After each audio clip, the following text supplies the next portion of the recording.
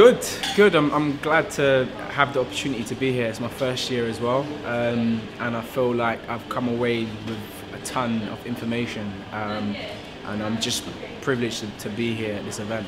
I think independent film is so important. It's part of like the rebellion of film and creative expression and giving a voice to new artists. So I feel like it's a place where people can create without limitations or restrictions. So it's so integral to the film industry. I think the future of independent film is becoming, especially with online as well, I feel like people are using different mediums to express themselves and also release their content. So I feel like it's opening to a wider audience, an audience that wouldn't necessarily have done independent film. I feel like things are changing where people can actually create what they can create and also use their platforms to distribute the content basically. And I feel like you're going to have a wave of new stories and a wave of new audiences basically as well.